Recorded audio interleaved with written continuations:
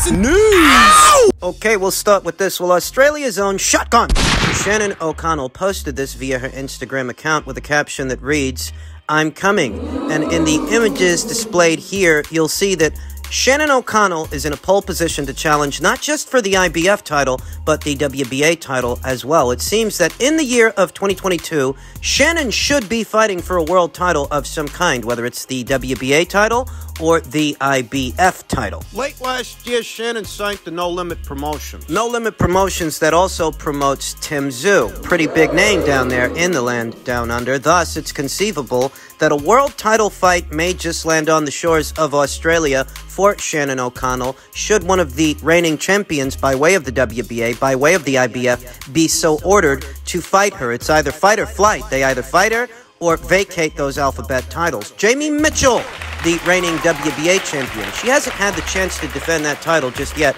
I heard a rumor that Jamie's next fight isn't going to be Shannon Courtenay, the former WBA champion. I heard a rumor that Jamie's next fight is going to be somebody else, but Shannon's next fight is supposed to be Jamie. And the way that breaks down, Jamie's got to make it through her next fight in order for Shannon's next fight to beat Jamie. And whoever wins that fight, they're going to have to deal with Shannon O'Connell. Shannon, who's a lot more experienced than either Shannon Courtenay or Jamie Mitchell. You wonder that Jamie's next fight isn't Shannon O'Connell. If that rumor checks out, that Jamie Mitchell's not going to be boxing Shannon Courtenay in her next fight, she's going to be boxing someone else. What if that someone else is Shannon O'Connell? You know, I have expected Shannon to get her title shot last year, and she had a very productive 2021, but she didn't get to box for a full-fledged world title last year. So what if this rumor about Jamie fighting someone else is... What if that someone else is Shannon O'Connell? If it is, that could presumably turn out to be part of a Matchroom show. Shannon might have to travel. You could give Shannon good odds against Jamie.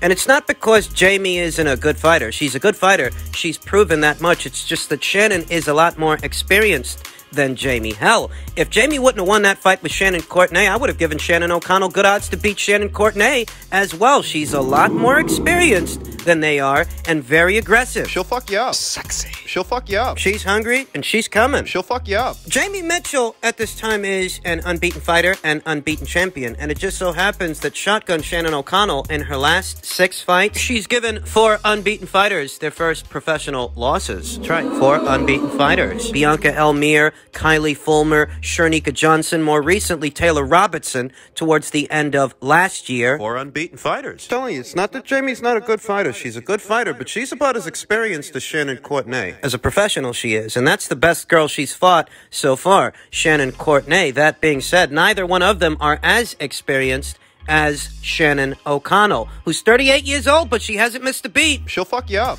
That's just something to think about by way of the WBA. That maybe the reason we keep hearing Jamie's gonna fight someone else is because that someone else is Shannon O'Connell. And even if it isn't, even if Jamie ends up boxing someone other than Shannon and Shannon altogether, she might still have to deal with her afterwards. Somebody's gonna have to. The potential winner of Mitchell versus Courtenay 2, or Maria Cecilia Roman by way of Argentina, the reigning IBF bantamweight champion. Shannon's in a pole position to fight her as well, and like the aforementioned fights with the aforementioned fighters, I would give Shotgun Shannon O'Connell good odds to beat Maria Cecilia Roman, who was in action not that long ago. I think Shannon could beat her too. It's a strange twist of fate that Shernika Johnson, who was beaten by Shannon O'Connell not that long ago, is already tabbed to participate in a world title fight up there at Super Bantamweight. When she fought Shannon, it was at Bantamweight. Better still, it's a strange twist of fate that Shernika knows she's going to be boxing for a world title very soon,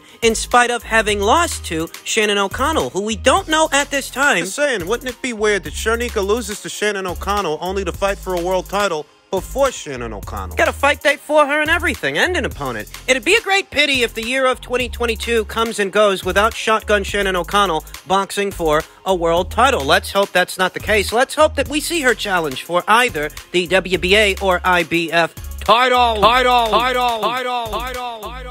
In middleweight news, what is still middleweight news, apparently, Andrade versus Alim Kanuli purse bid has been delayed. WBO grants additional week for a deal. Demetrius Andrade and Janibek Alim Kanuli have been granted more time to reach a deal for their WBO ordered middleweight title fight. BoxingScene.com has learned that a previously scheduled January 14th purse bid hearing has been delayed by 1 week, as both camps have requested additional time for their mandatory title fight. The request comes days after the San Juan, Puerto Rico headquartered WBO announced that too much time had elapsed and presenting an agreement for Team Andrade's alternate plan of an interim WBO super middleweight title fight with England's Zach Parker. Whichever fight Andrade chooses to accept, he now has another week to do so. Andrade versus Alim Kanuli was formally ordered on November 30th, shortly after both participants scored knockout wins 1 day apart. Andrade registered the 5th defense of his WBO middleweight title with a second-round knockout of Ireland's Jason Quigley in a DAZN-streamed main event last November 19th at SNHU Arena in Manchester, New Hampshire. After the fight, the Providence-bred southpaw, who was fighting less than an hour from his hometown, called for bigger fights. Singled out were unbeaten former WBO junior middleweight titleist Jaime Munguia and IBF titleist Gennady Golovkin, both of whom also fight on DAZN, though neither one wants to fight Demetrius Andrade. Golovkin remains locked into a title unification clash with WBA claimant Ryota Murata, awaiting a new date as their planned December 29th clash was cancelled due to COVID-related travel restrictions for visitors entering Japan.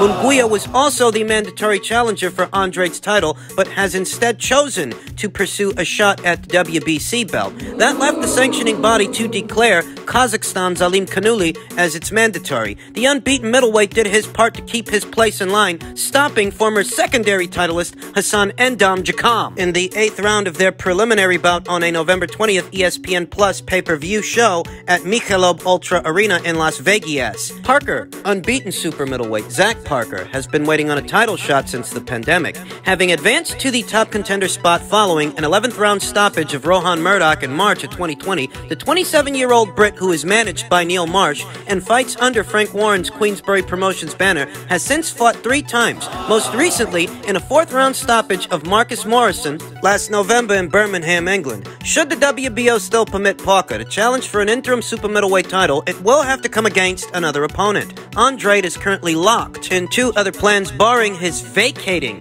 the WBO middleweight belt. And you have to wonder, if Demetrius Andrade were to vacate that WBO middleweight title ahead of this order, would that affect his status moving up in weight to super middleweight to potentially challenge a Zach Parker? And I've asked this before. Is Zach Parker even receptive to a Demetrius Andrade fight? Zach Parker, who is promoted by Queensberry Promotions, helmed by Frank Warren. Demetrius, as we all know, is a Matchroom Eddie Hearn fighter. I can see there being friction there, and I can see there being some unwillingness from the Zach Parker side of things to afford Demetrius Andrade an opportunity that technically he already has. He being Zach Parker. Zach Parker at 168 pounds is already in a pole position to challenge for the WBO title at that weight. When it comes to Demetrius, I've asked this before, and I'll ask it again. Super champ. Does Demetrius Andrade have WBO super champion status that would allow him to move up in weight and become a mandatory challenger for the WBO title? I'm not sure that he has that working for him. It's the situation that it's always been, and this news is being interpreted as Demetrius Andrade potentially staying in the middleweight division for at least one more fight. What could be the Janibek Alim Kanuli fight. Because why else would both teams, Demetrius Andrade's included, have requested more time to reach a deal unless a deal were underway? It gives you the sense that maybe he's going to stay there for this fight because Zach Parker ain't got no more of a profile than Janibek Alim Kanuli does. My honest opinion, I'm okay with either fight. I know that some people out there have already taken a liking to accusing Demetrius Andrade of ducking Janibek Alim Kanuli. My honest opinion, I'm okay with either fight. I'm okay with him fighting Janibek, and I'm okay with him moving up in weight to fight Zach Parker. I'm okay with either choice, either decision. I understand that Janibek Alim Kanuli shows a lot of promise, and I've talked about that promise plenty of times here on the channel. He looks like a promising young fighter, could develop into a force in the middleweight division, and I understand that, but I also understand that a Janibek Alim Kanuli fight for Demetrius Andrade is no bigger a fight than a Zach Parker fight, with the difference being fighting Zach Parker and getting through that fight may end up affording you the chance to become a 3-division champion. Janibek's an interesting fighter, won't lie about that. He shows a lot of promise. He's got a strong corner. He's confident. He's confident he beats Demetrius Andrade, and he's been very vocal about it by way of his social media. Though if it happens the other way and Demetrius beats him... Well, Demetrius Andrade's detractors, who have become quite comfortable lambasting him, trashing him, will they give him credit for beating Janibek Alimkhanuly? How proven is he really? He beat Rob Brandt, which is good. Solid fight, solid fighter. He beat Hassan Endamjakam, though I think we all expected him to do that. If Demetrius Andrade, as a reigning champion, turns around and beats him, are Demetrius's detractors going to really give him credit for it? Or will the story quite conveniently change? We see that a lot in the sport of boxing. A lot of guys who picked Caleb Plant for some reason to beat Canelo Alvarez all of a sudden didn't want to give Canelo Alvarez credit for proving them wrong. Could that happen with Demetrius and Janibek? One thing is clear. A Demetrius Andrade versus Janibek Alimkhanuly fight is a good fight. The problem is, only hardcore boxing fans know that. It's not the kind of fight that Demetrius is looking for. Not on the scale he's looking for. I saw Janibek Alimkhanuly's last fight against Hassan Endam, and he won the fight in the fashion I expected him to win the fight. He won by way of knockout. Though I did notice he looked a bit robotic. He still looked a little bit... He looked predictable. It's safe to say that Demetrius is a lot more experienced than Janibek Alimkhanuly. They're both southpaws, so neither guy has that advantage over the other. Andrade's a statuesque, pure boxer that's fluid. Awkward, slightly off balance at times, though still trickier than anyone that Janibek has faced so far. Is Janibek ready for this here and now? I anticipated an order like this happening further down the line than it's actually happening. Thus, I question whether or not Janibek is ready for this now. If they can get it over the line, it's actually a really good fight. Earlier this week here on the channel, we talked about how Tyson Fury has taken a liking to hurling steroid allegations at none other than Oleksandr Usyk. Oleksandr Usyk, who, as a professional, to my knowledge, has never tested positive for a steroid or a banned substance, yet Tyson Fury has taken a liking to accusing him of such, nonetheless. And to that, Klitschko. Usyk's countryman, former unified heavyweight champion Vladimir Klitschko, stated, Tyson Fury, you live in a glass house, and someone needs to take away your stones. Wasn't long ago before our fight where you actually tested positive. Anyone can Google it. Keep it classy. Hashtag Usyk champion, hashtag Ukraine, hashtag hypocrite. And it's about time that the professionals, the people in the business, the fighters, the champions... Check him. Check Tyson Fury on what is his sporadic hypocrisy. He's gotten accustomed to shooting off at the mouth without being checked.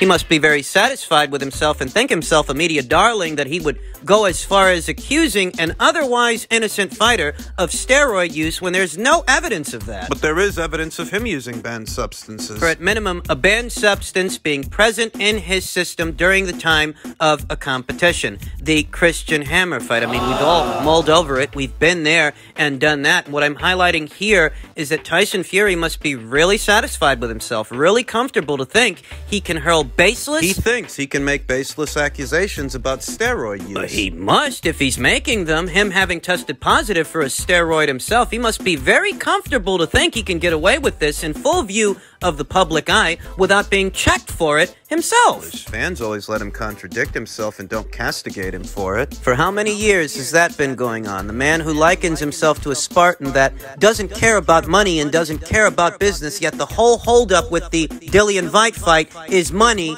and business. If money don't mean nothing to you, just give the guy a respectable split so you can do the fight, Mr. Spartan. He says he's a Spartan, not a businessman. That's what he said. Those were the words that came out of his mouth. And God forbid that his own fans check him for it and hold him to his word. Because they don't, that might be the reason that Tyson Fury has grown comfortable enough to think he can make baseless accusations, steroid allegations about what is an otherwise clean fighter. You think I'm trying to convince you the whole sport of boxing is clean? I'm not. I'm telling you that a guy who tested positive for nandrolone several years ago is in no position to cast judgment over a guy that hasn't tested positive for nandrolone or anything else for that matter. That's what I'm telling you, that you shouldn't throw stones if you live in a glass house. Seriously, the fucking nerve of this guy. Very recently, Derek Chisora stated that he feels Anthony Joshua can still beat Tyson Fury, that he blasts Tyson Fury out of there. And to that, Tyson Fury, who's never at a loss for words, once again took to social media. This is a message for Derek Chisora. I've just seen that you said you think AJ would blast me out. Never in a million years. If the biggest puncher in history couldn't blast me out, and Vladimir Klitschko couldn't blast me out, a big old bodybuilder can't blast me out, my friend. So, Del, He ain't got the bottle to fight Usyk again. Usyk will smash him next time properly. Never mind beat him on points and knock him out.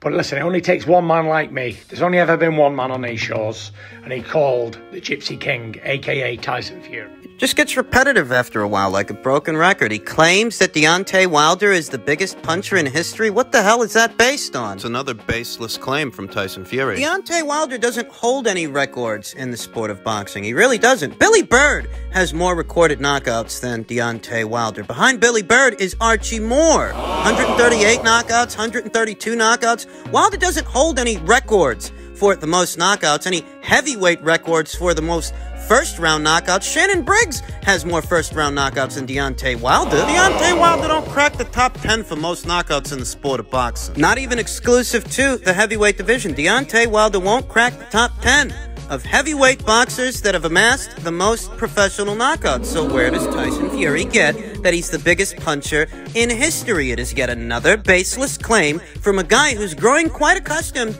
to make baseless claims, and the only reason he's doing it is to indirectly glorify himself for having beaten Deontay Wilder. I don't know that we're ever going to get Joshua versus Fury. I just know that this is a baseless claim. Yeah, like saying that Usyk's on steroids. Though, even if he were to test positive for a steroid tomorrow, that would only make Alexander Usyk no better than you, because you popped for 1 year ago. I really don't know what's next for Tyson Fury. I really don't know what's next for this guy. Dillian Whyte, Robert Helenius. Robert Helenius, who very recently stated he likes his chances against Tyson Fury. He thinks he'd be easier to beat than Alexander Usyk, and we may get the chance to find out, because it's hard to imagine that Tyson Fury and Dillian Whyte will ever fight. Tyson Fury talks a good one, but he's behaving just like Deontay Wilder. Maybe the Americans don't realize that $5 million up front at 25% of the split is peanuts for Dillian Whyte. Maybe they don't realize that because they're not Brits. They're not in the UK. They don't know that this is a stadium fight. And they don't realize that Dillian Whyte has his own marquee value. Maybe they don't know. Maybe they don't care. In any event, making a Fury versus Whyte fight is proving to be just as difficult as making a Wilder versus Whyte fight was. We'll see what happens.